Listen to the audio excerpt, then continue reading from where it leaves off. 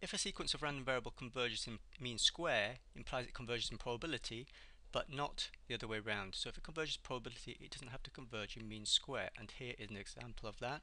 So we've got a process here, Zn, takes value 0 or n. So it's changing with n, and the probabilities of observing 0 or n changes because it's a function of n, the probability. Let's imagine what the process could look like, different realizations for given values of n. Let's say that n is 1. Then we can see that if we set n is 1 here, that probability that we get outcomes of 0 is going to be 0. So it's going to be take the value 1 for all draws. So suppose we have plot draw number along the horizontal, the value of z1 on the vertical, so it's going to be 1 or 0. Then you can see like first draw is going to be 1, second draw is going to be, for all draws it's going to be 1 because probability that it takes value 0 is 0. Then imagine what it's going to look like for n is 2.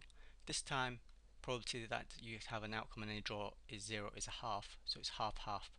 A half for 0, half for 2 this time because n is 2. And so you could get 50% to be about 2, 50% to be 0. Thinking of this pattern, you can see that as we increase n, it becomes more likely that we observe 0. If we set n to be 100, we can see here like probability of observing outcome 0 is going to be 99 over 100. So, out of 100 draws, we might expect just 1 to be take the value n. Right, so from this picture, it looks like it converges in probability to 0. We have to guess, for showing convergence probability. So to converge in probability, does it converge to 0, a constant, not a random variable, a 0? So we have to show from the definition that this holds. Okay, so let's answer that. Well, let's look at what this means. To say this inequality holds for any given epsilon bigger than 0, it must mean, since this Zn takes the non-negative values, that Zn is bigger than epsilon. When is Zn bigger than epsilon? Well, Zn can only take two values, 0 and n. Well, then that must be equivalent to Zn is equal to n, because n is bigger than 0.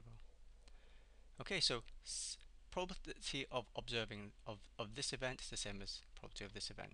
So given epsilon bigger than 0, we write this is equal to this, which we know because that's given in the question, it's 1 over n. And we can see that as n tends to infinity, this probability will tend to 0. So we can conclude that Zn tends to 0 in probability. Now the question says that it doesn't converge in mean square, so let's show that. So the question is, does Zn converge in mean square to 0? So by the definition we have to show this thing.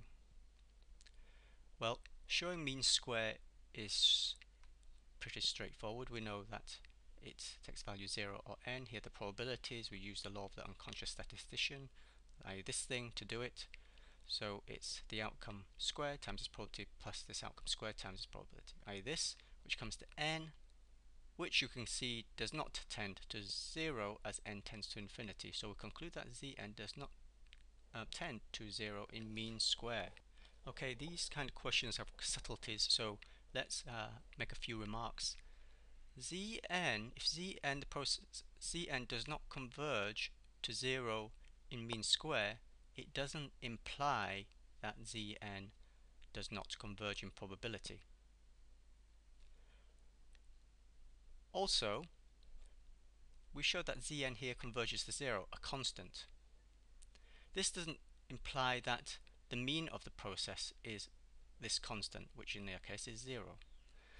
Here let's just work out what the actual mean is, expected value of this Zn. 0 times its probability plus the other outcome n times its probability is 1, which is clearly not 0.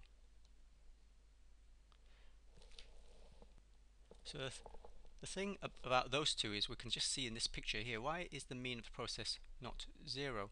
Because you can see for big N, most of the values will be, vast majority will be 0, but you have the very tiny probability, so it can happen that you get a very the value n coming, and as n increases it becomes more rare to observe the value n, but then n gets more extreme as well, so it's not bounded above, so it drags the mean upwards. Yeah, you can see here it's clearly this thing is not bounded above.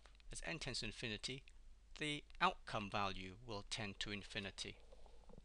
And this also explains why it doesn't converge in mean square, because the outcome here is a function of n, which is unbounded above. It's getting more and more massive as n gets massive. So you can see, like when you compute this thing here, the n, this probability here, which is 1 over n, is not going to kind of cancel out the n above, so it won't tend to 0. If we think about like a histogrammy thing, this is what it might look like for a case. So most of the mass is around 0, tensor probability to 0. But you can see like the mean, let's call it mu, which is 1, is not, it's not around there. Finally, when I was working through the mean square one, you might have thought the following. Let's go back. You might have thought, why did they set it to 0? It doesn't converge in mean square to 0, I've just shown, but you might be thinking, well, does the n converge to something else other than 0? Another random variable, another constant different from 0?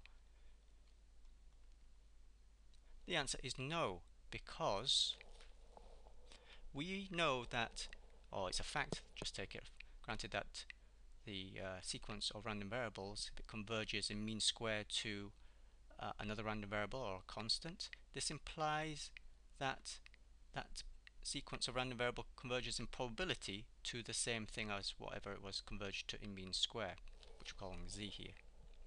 Well, if it did converge to some other random variable number different from 0, then it must converge in probability to the same thing, which would contradict what we've shown that it converges in this question to 0, because the n can't converge to 0 and to something else.